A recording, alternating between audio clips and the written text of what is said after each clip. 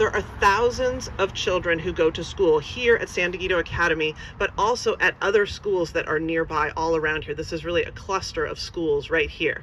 And so focusing on this roadway, this east-west roadway of Santa Fe Drive, and making sure that kids can get safely to school and that people who are driving on the road can also be as safe as possible is really important. There's a lot of work to be done. We will continue to strive for that. And we will also work to make improvements to all of our key corridors of east-west travel. On the evening of June 22nd, while riding his e-bike and changing lanes, he was fatally hit by a van that took his life way too soon. Wearing his helmet, knowing the rules of the road, signaling clearly on that tragic day was not enough to keep him safe.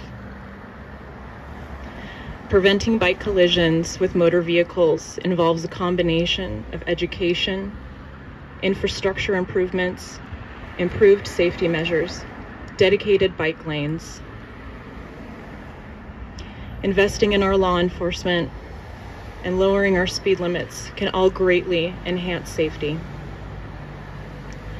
What happened to Brody and the loss our family is suffering could have been prevented. We should never allow this to happen again. Brody should be here at school right now. And he's not. And we have failed him. His death could have been prevented with clearly marked dedicated bike lanes and much needed traffic calming measures in our community. We have to do better for Brody and prioritize the safety of our bikers. We as a community have to change with the changing times and join the many cities investing in improving bike infrastructure. E-bikes are not going away. E-bikes have seen a significant growth on a global scale.